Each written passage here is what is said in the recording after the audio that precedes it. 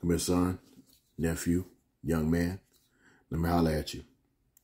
So, I've recently, I want to say, I've forgotten when I bought that knife, as a matter of fact. Anyway, I got a Benchmade Adamas, and I put it to some use in some situations and conditions which I shouldn't have. Namely, I bought a socket that was designed for a GM vehicle, a GM truck, because I had a vehicle on the side of the road in 20-degree weather, and I needed to get it out ASAP. And they had this big, chunky plastic deal in the middle of it that had the hook attached to it to put it on the aisles in AutoZone. And I ended up having to dig up in there and pry this big, huge chunk of plastic out. So between that metal and that hard plastic, I wound up chipping that knife and then digging through some of that other stuff, getting this vehicle off the side of the road that particular day.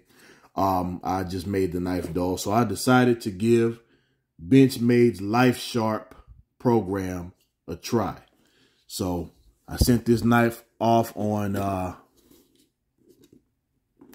it's always hard to do this stuff behind the camera, forgive me. And they got some good tape on here, so we're just going to have to cut through the whole box, I guess.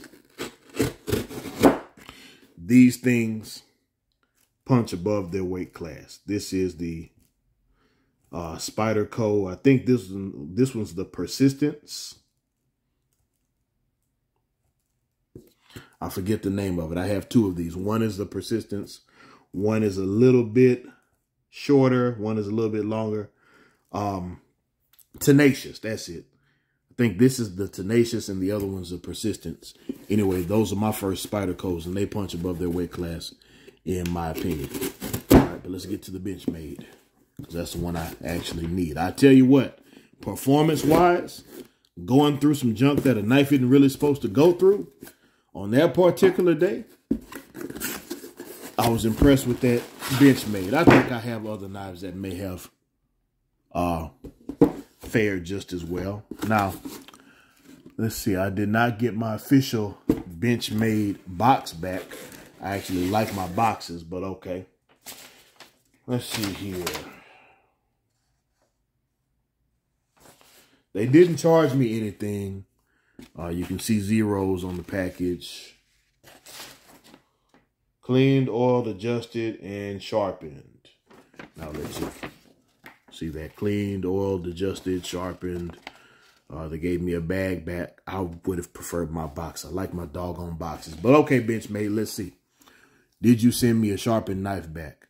You know, it's got, this one has the Desert Warrior color / coating.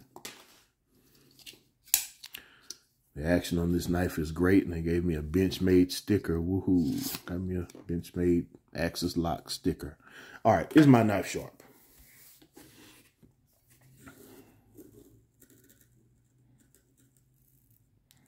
Can you hear the hair coming off? So they got my factory edge back to where it was. Could you see the hair? I don't know. I'll take, well, you ought to be able to see the bare spot if nothing else, but I'll let you see it taking the hair off. So they didn't charge me $1. They sharpened it back. I had some discoloration of the, I think that's Cerakote. I'm not sure. It looks like they cleaned that off a little bit. Maybe, maybe not. I can't see it behind this camera. Is my knife sharp? Yes, that's what I need.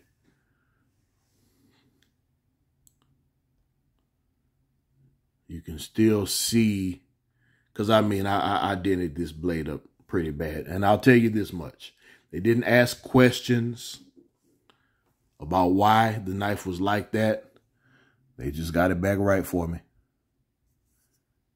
And right now, this is my preferred carry piece, and I'll tell you why later. So, can't say anything bad about Benchmade Lifesharp. I do suppose it was worth it. My friend sent it back for me, so I don't know how much it cost to send off. All I know is, while I've been without this knife, this is the one I've been thinking about and reaching for, and not just because of the price tag. If you've been watching this channel, you know I like my serrations. Trying to put it at a good angle for you. You know I like my serrations. You know I don't like small knives. I like the capabilities of it. It is a comforting thing. So I'm happy to have my baby back like Chili's baby back ribs. All right, I got work to do. And as always, never lose the will to win, never lose the will to survive.